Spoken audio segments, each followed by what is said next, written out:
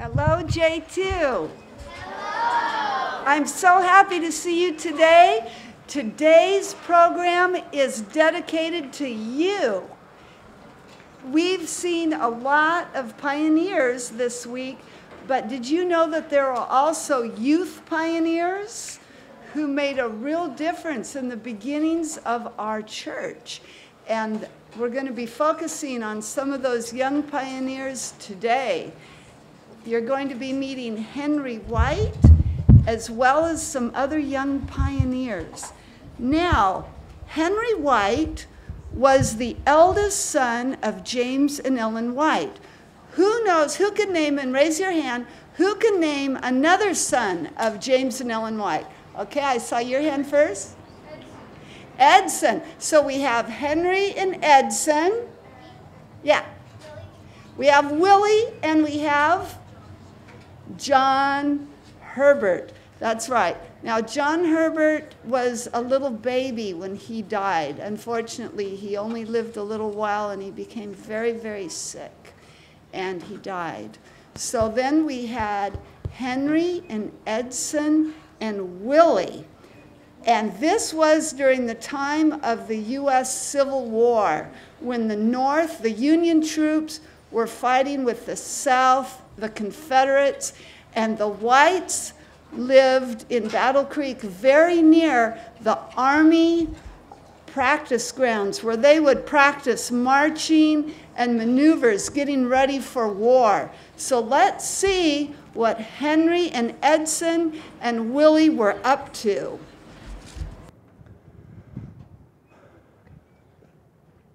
I want you to go this way. Exact same everything. You just go this way and march back up this door. Sure. Ben's ready for the camera Ready? on that side. I can't use the mic. Forward march! Left, left, left, right, left, left, left, left, right, left, left, left, left, right, left, left, left, left, right, left. Accompany, halt! At ease. Great job, boys. You'll make fine soldiers one day. But I sure wish I could be a soldier now. Me too. Well, you're just too young. But I'll be 16 in August. I'll bet I could join up and play the fife or drum. Already, the commander lets me march beside them and whistle while they're practicing. In fact, he likes my whistling so much, he told the fife player not to play while I was whistling. Isn't that funny? Sure is. You know, being a soldier might not be so bad if you're part of the Union Army. After all, the Union is fighting for the right cause, to unite our country and free the slaves. That's right. That's right. Well, anyway, it's time to go home. Attention! Accompany march!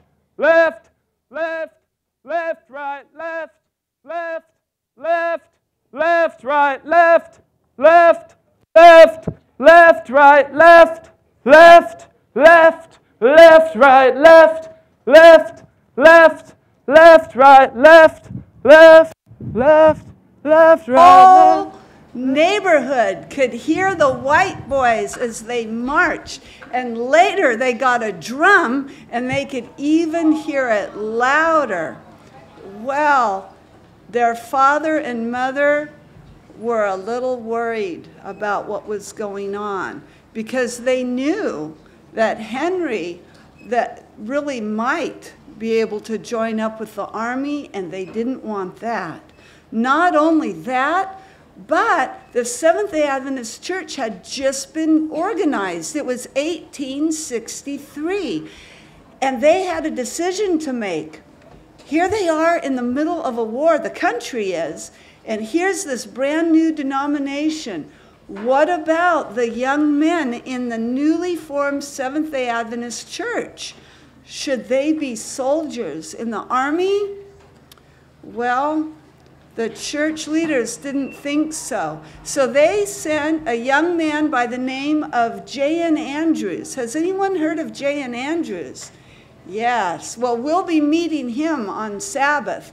But anyway, they sent him to Washington, D.C., where he met with President Lincoln's leaders and talked about the Seventh-day Adventist Church and how we didn't believe in killing, and asked if we could please be what's called a non-combatant, that we could help in medical ways, but not fight and kill.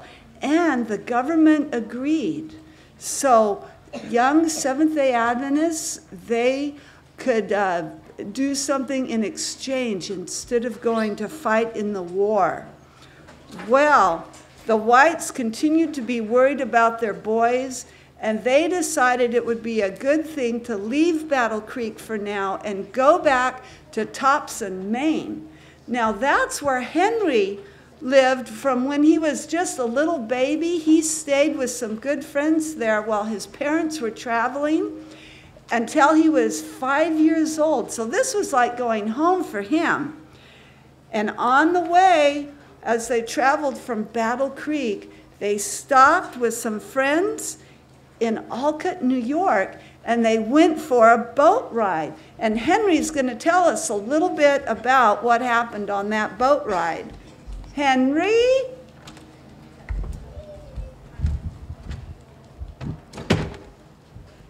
Look at all these fine ladies and gentlemen. Do you all like to sing? Well, I love to sing too, thank you very much. You know, I remember this one time when our family was traveling from Michigan back to Maine, and we stopped to see friends in Olcott, New York. It's right on Lake Ontario. We all went out on the water on a boat.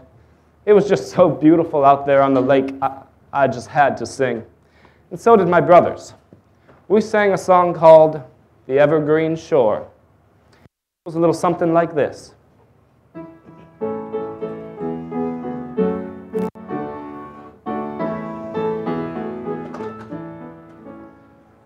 We are joyously voyaging over the main, bound for an evergreen shore, whose inhabitants never of sickness complain and never see death anymore. Then let the hurricane roar, it will the sooner be o'er. We will weather the blast and will land at last, safe on the evergreen shore. We will weather the blast and will land at last, safe on the evergreen shore.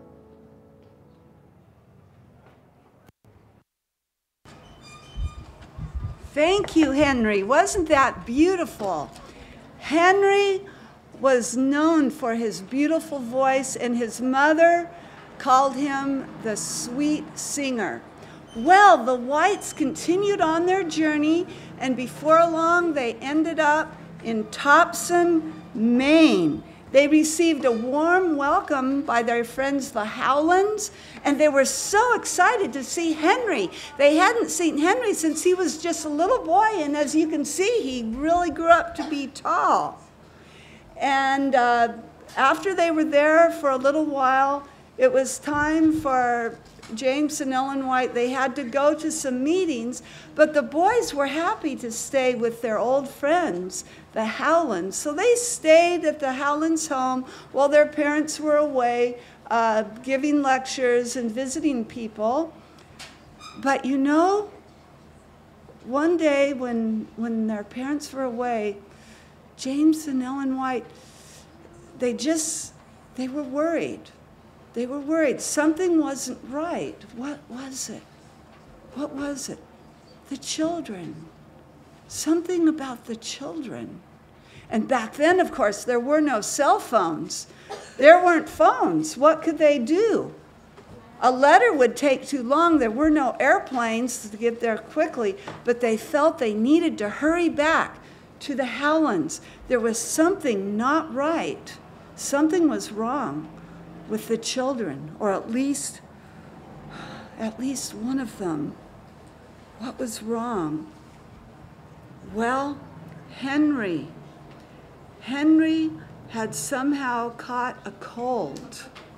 And back then, even a cold could be quite serious. They didn't have the medicines that we have today. They didn't really know how to care for some kinds of sicknesses. His cold quickly turned to pneumonia. He became very sick and was in bed.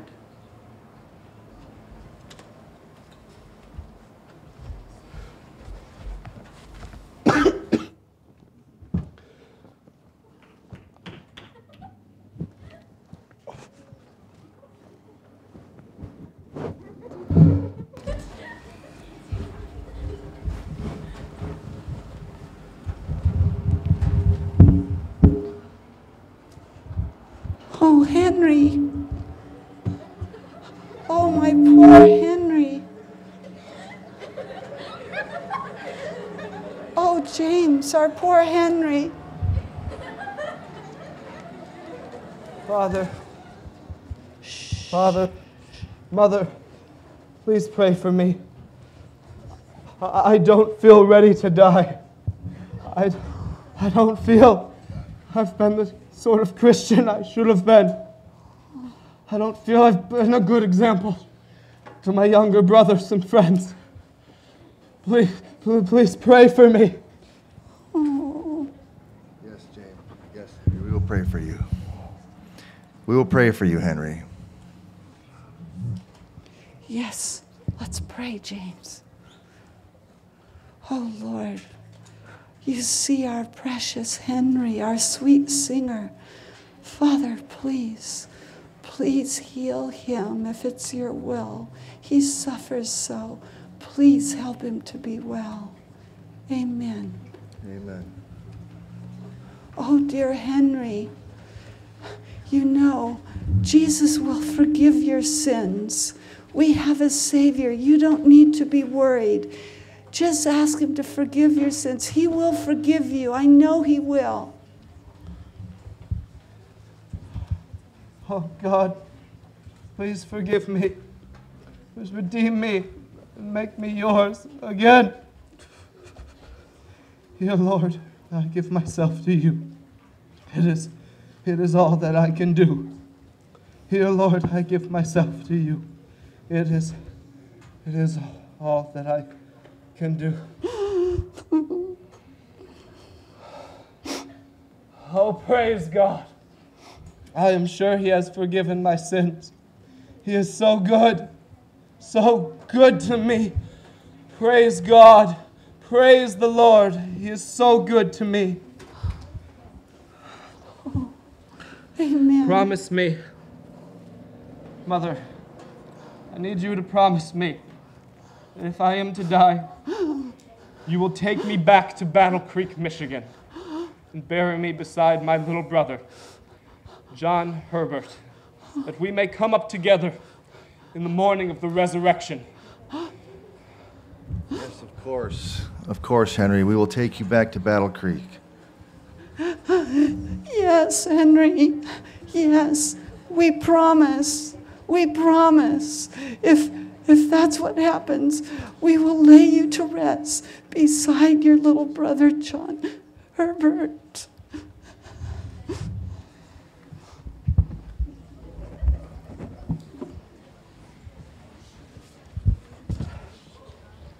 Father, Yes, Henry. I wish to say a few words to my young friends before I go to sleep. Would you please write them? Thank you. What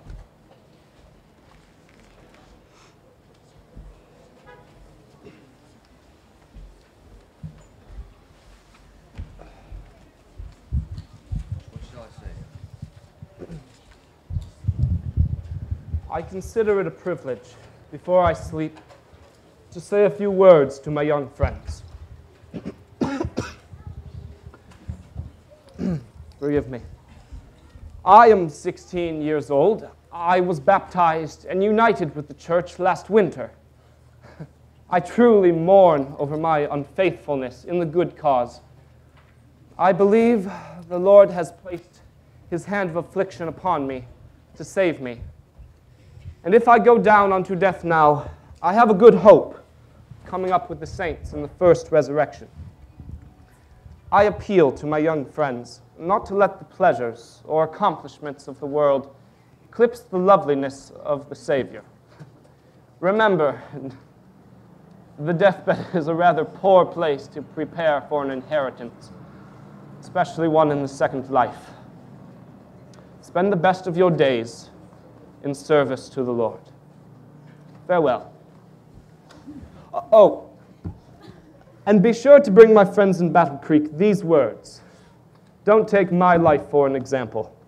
Give up the world and be Christians.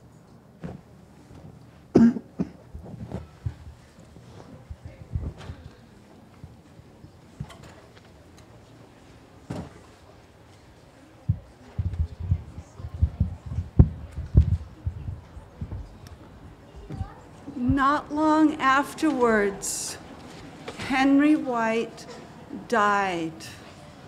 His mother and his father were heartbroken boys with the knife on the second row with the blue and white cap. You might want to put your knife away as we talk about poor Henry. Poor Henry, who died. Well, his special message was published and it went everywhere. Thousands and thousands of people read it. And young people, just like you, read his message. And maybe you boys should read Henry's message too. He would tell you to make Jesus first in your life, because you never know how long you'll live. Just think about it. Here we all are today, just like Henry was alive and feeling good. 1 week later, he got sick and died. None of us know, no matter how old or young we are, if we'll be alive tomorrow or the next week. So it's really important every single day to give our heart to Jesus and to live for him. And that's what Henry's message was all about. And even though he was very young, he made a big difference in the lives of so many people. So even if you're young, you can make a big difference for Jesus.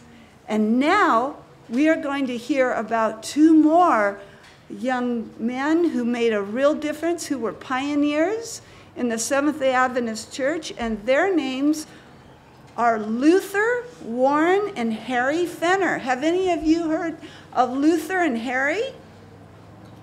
Okay, a couple of you. Well, we are going to meet Luther and Harry now.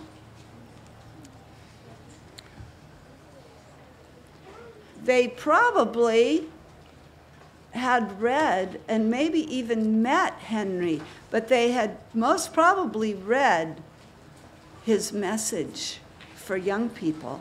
So let's see what they have to share with us.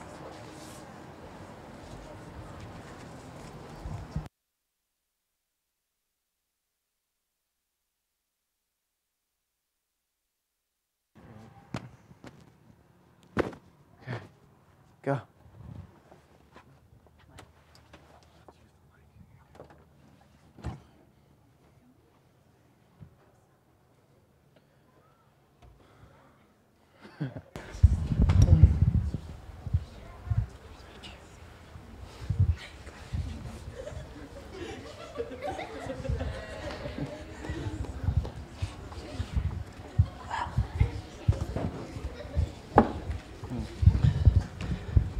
You know, Harry, I'm worried.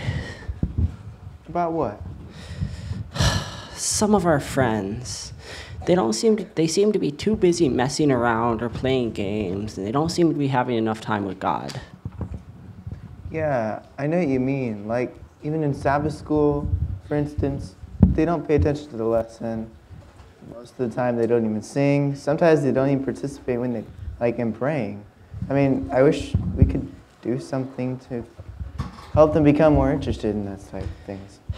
Yeah, me too. I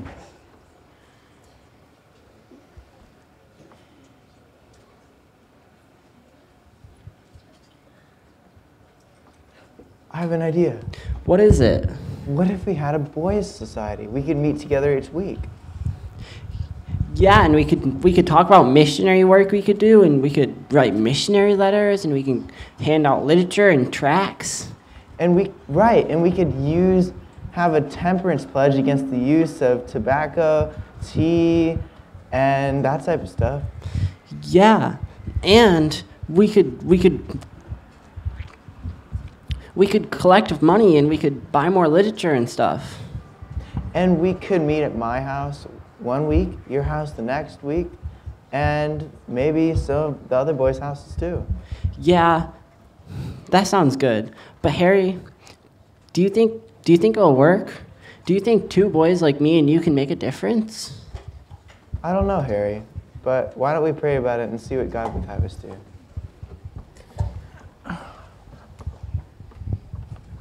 Let's see.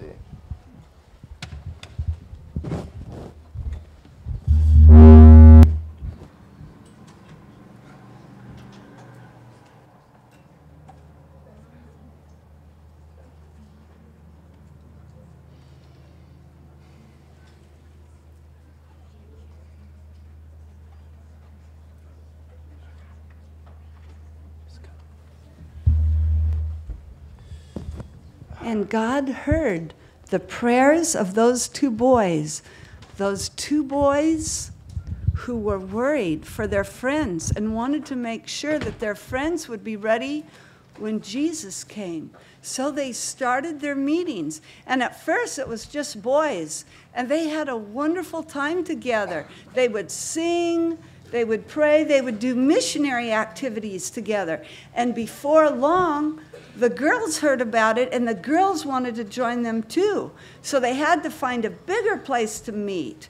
And they would meet in the large rooms of some of the other homes of Advent believers. And it grew, and it grew, and it grew, and it became Adventist youth. And from that, Pathfinders. First it was the missionary volunteers and junior missionary volunteers. And who's heard of Pathfinders? Who's heard of adventurers? Do you know that that all started with the idea that came from Harry and Luther? All because they wanted to do something for Jesus and they wanted to help their young friends. Have you ever thought about what can you do to help your friends? Are you worried about any of your friends that maybe they don't love Jesus, or maybe there's something wrong and you can help them? Think about it. Maybe you can do something just like those 2 boys did. I'm sure of it, because God can use you too, just like he used Henry and he used the other 2 boys as well, Luther and Harry. So let's just have a word of prayer now as we end our story for today. Dear Jesus, as we think about young people, we know that they are extra special to you and that you have plans for them. Please help each boy, each girl here, that if there is one or more who has not accepted you into their life yet, that they will do so right here at this camp meeting, right here in the J2 tent, right now, this very moment, that they will just pray, "Dear Jesus, forgive me for my sins. I need you as my Savior. I love you, dear Lord." In this we pray, amen. Okay.